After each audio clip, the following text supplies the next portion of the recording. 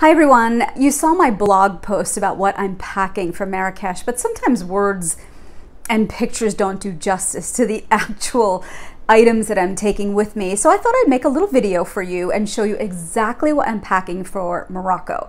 Now, Morocco, by all intents and purposes, is the tip of Africa. It's pretty progressive. You see all kinds of outfits on influencers there. But by and large, I've been there before in 2012. It's still a conservative country. And for me personally, as a New Yorker, I don't like to stick out when I'm traveling to places. I prefer to blend in. And so in that spirit, I wanted to share some of the things that I am packing for Marrakech in about 22 days.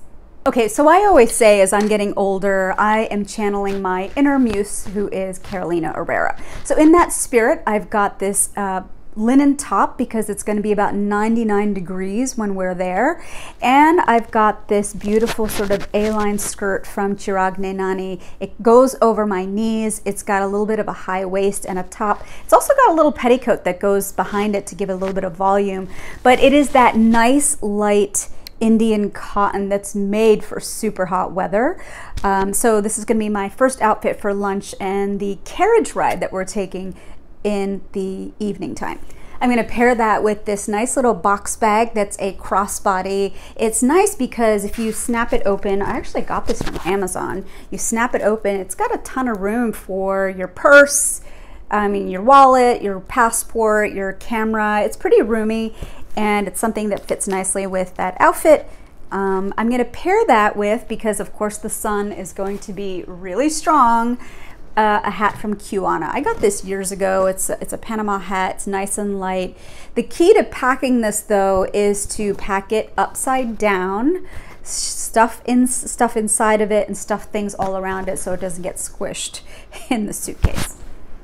So at night when we go out, I'm going to wear this little off-the-shoulder top that I got from a friend in Greece. It's beautiful and it's long sleeve, so I'm not bearing anything. I'm going to wear this with long palazzo pants and pair that with just a cute little handbag. And then for a little Moroccan flair on the bottom, I'm going to wear these cute little shoes that I got from Aldo. I love the tasseling because it reminds me of the country that I am in. So the next day we are going to be going to the YSL Gardens. We're going to be really doing a deep dive into Marrakech, all things Marrakech, going to the Medina, going to the Yves Saint Laurent Museum and Garden.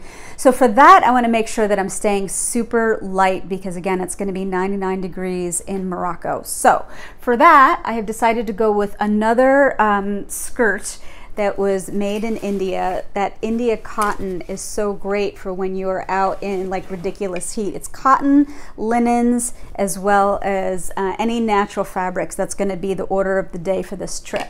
So I got this linen shirt from Chez Nama. It's actually upcycled linen, and then it's a little bit boxy and it fits nicely and airy over this skirt that I got. That's a Mykonos blue, but I actually got it in Croatia and I had to get it shortened because it's a little bit too long. But that's going to be what I wear together. Of course, pairing it with my hat so that I, protect my skin always.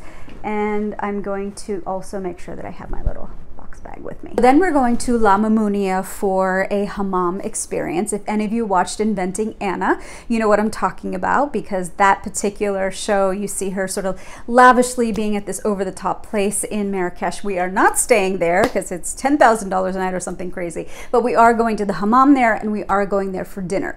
So the suggested dress for La Mamounia for a 3-course dinner is elegant, and so I'm really lucky to have this beautiful gown that was gifted to me by a designer many years ago. His name is Chirag Nani, and it's a sort of Indian tie-dye style that he has perfected and developed, and so it goes all the way down to the ground, but it's like a really nice swingy fabric. It's a halter, and I'll make sure that I bring something to cover my shoulders, but that's going to be what I wear in the evening. I'm going to pair that with like a really fun feather purse, and that'll be my outfit for the evening.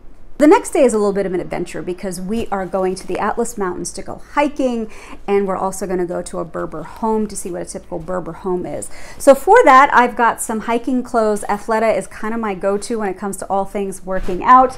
I've got this top that's like a nice light linen, but it's got a gather at the bottom. I'm going to wear these hiking shorts on the bottom.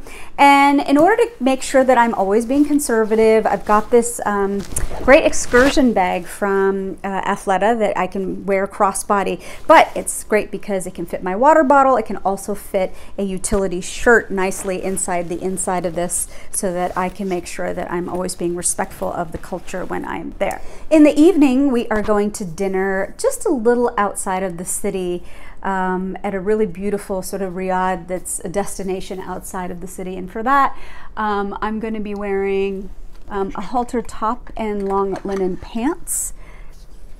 So I'm just going to wear, you know, something like this on top and long linen pants on the bottom, always making sure that I am covered up.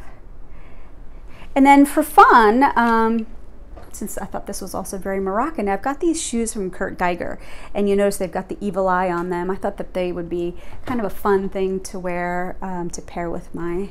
So the next day we are heading to Essaouira, which is a beach town. The last time I was in Morocco, I went for just a day, half a day, and I really wanted to spend some more time and going to the Medina and exploring this little town. So to travel, I've got this very easy breezy cotton dress from Kiwana. It's again 3/4 sleeve, keeps me comfortable, but it's also, you know, in the color scheme that I've picked for the trip, which is green, blue, and white, and it's easy to just throw on and be able to be in a car for a couple hours.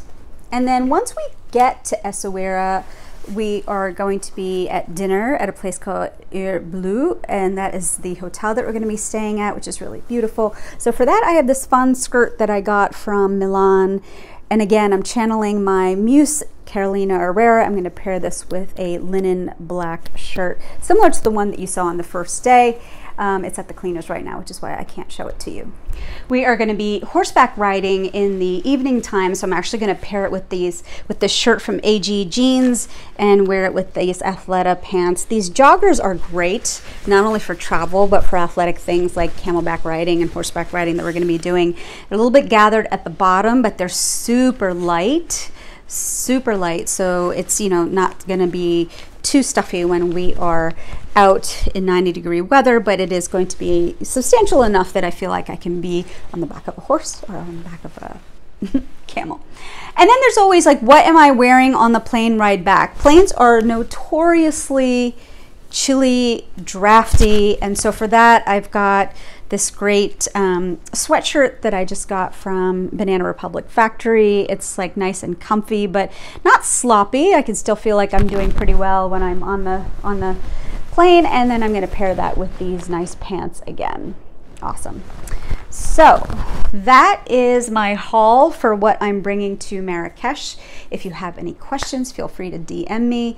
I'm sure there's some outfits that I left behind, but that is the majority of the things I'm going to wear. It gives you a nice smattering of the things that I'll be wearing when I'm on the trip.